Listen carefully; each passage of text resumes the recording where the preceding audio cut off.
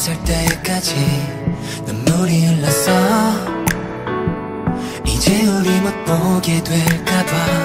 혹시 기억나 마지막 그날 따뜻하게 웃던 그 미소가 가슴에 남아 미련이 남아 머릿속을 자꾸 맴돌아.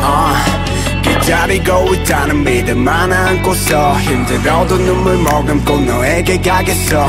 무슨 일이 있어도 걱정하지 말라고 말해주던 너 아직도 있을까. 견디기 힘든 시간 속에서 수없이 걸려 넘어져도 또 일어나 다시 달려가. 좀 늦었지만 너에게로 왔잖아. 결국 너잖아. 보고 싶었잖아. 괜찮지 않아. 안아주지 못해 내 맘이 아파. 그래서 너를 찾아 기다렸잖아. 눈물 나잖아. 사랑하는 건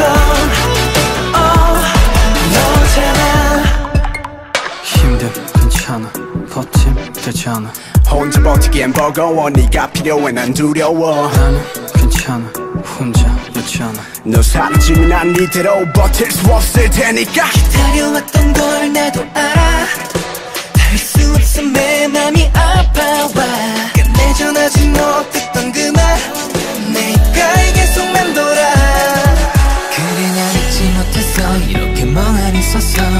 홀로 숨죽인 채 계속 참아야 했어. 우리의 운명인 걸까 여전히 그곳에 네가 아직도 있을까. 견디기 힘든 시간 속에서 수없이 걸려 넘어져도 오랜 시간 먼 길을 돌아 좀 늦었지만 너에게로 왔잖아.